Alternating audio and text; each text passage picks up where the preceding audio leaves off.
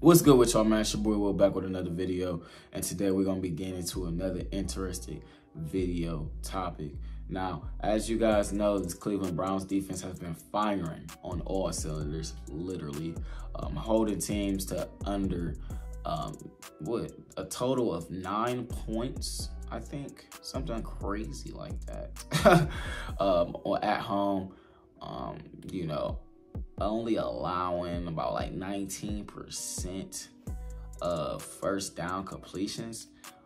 And a big piece of this defense, and a big thing that a lot of people aren't really talking about, but they're starting to pick up on it a little bit, is because they're getting all pro level safety play from Grant Delpit.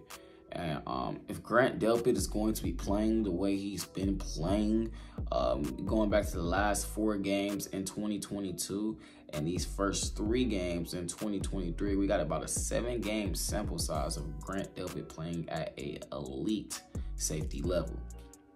Now, the reason why I'm breaking this video to attention is because Grant Delpit is going into in his final years. And the question is going to have to be asked, and I'm going to be here to be the first guy to ask early. Can the Browns keep Grant Delpit? Let me bring and talk about some of the reasons why this is, maybe not as easy as some might think. Grant Delpit and the way he's playing, guys, the way Grant Delpit is playing is like Jesse Bates type of money. Now, it's a good and a bad thing to that. Jesse Bates is a guy that the Cleveland Browns try to go after. Very valid. They wanted to sign a big safety guy like that. But with Grant being like a hybrid, more of a box, and you're able to put Grant in linebacker sets, and you got Juan back there for the next 3 years, I do see a way that they do go out of their way to go and keep Grant. Now, will he get paid, or will it be a franchise tag? I think Grant Delpit will definitely at least be franchise tag next year. I'm pretty sure they had the franchise tag David Njoku at first, but I think Grant Delpit will be franchise tag at least. I don't think this will be his last year by any means.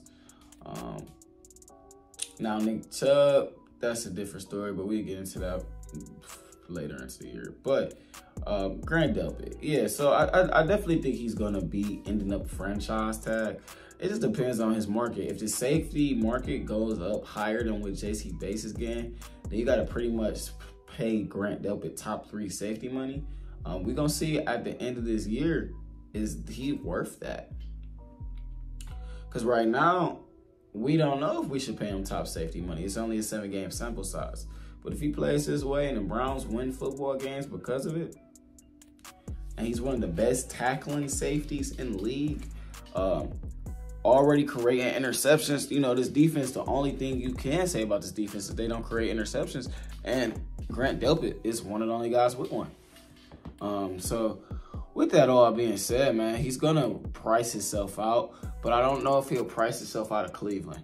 I think he's going to be a a big thing to talk about. And we got to pretty much watch how the Browns move about it.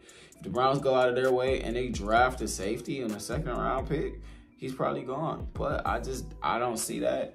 We haven't drafted a safety high in a very long time. And I don't know if safety is even one of those positions that Jim Schwartz values. If Jim Schwartz is even here next year. With the way they're playing and the way he's coaching, man, a lot of guys are going to price themselves out.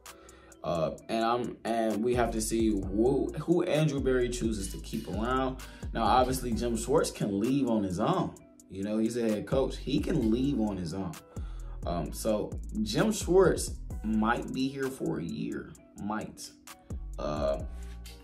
It's not the same as like an Eric Bieniemy and Andy Reid, because Andy Reid is the offensive-minded coach, and Eric Bieniemy is the offensive coordinator for the Chiefs. What was the offensive coordinator for the Chiefs? Now, with Kevin being known as an offensive player, offensive coach, not offensive player, but just an offensive-minded coach, with that defensive coordinator coaching the way he's coaching, he's getting all the respect for it. Like, the defense is not going to get credited by Kevin.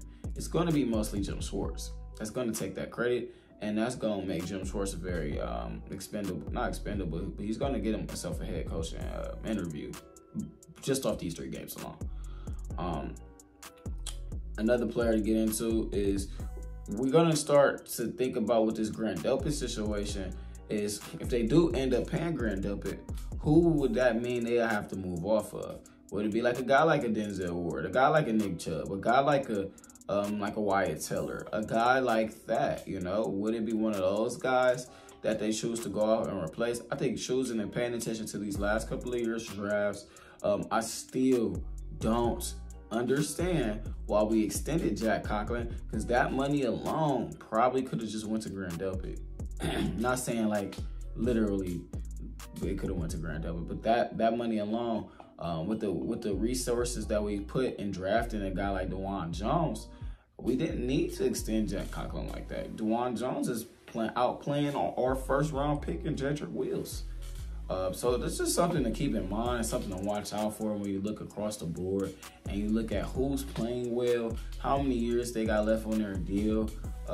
Guys immediately like Denzel Ward, Jack Conklin come to mind. Now, as far as Nick Chubb goes, as far as will that affect the Grant Delpit situation, we simply don't know because we don't know what Jerome Ford is. If Jerome Ford looks like a guy, it might be. So it all just comes down to a lot of different things and a lot of different variables. But at the end of the day, you know, they can't just franchise tag them in worst case scenario to keep them. Now, I got to see and check out our roster to see who else contract is up. But I know Grant, with him playing like the best safety in the league with these last 3 games, he's playing like a top 3 safety, which is just insane. He's going to become a very hot topic, if not sooner, rather than later. So that's going to be my take and my opinion on it. You guys comment down below. Also, hit that like button, man. Please. You know, hitting the like button really helps me out. You know, I only got 245 subs, so I'm trying to grow the best way as I can. And, you know, the Browns community is a community only a few people really touch in and tap into. So I greatly appreciate all this love and support that you guys give me, man. You guys are the best. Yeah, comment down below anytime. I reply to all my comments. You know, like the video, hit that sub button. It's your boy Will. I'm out. Peace.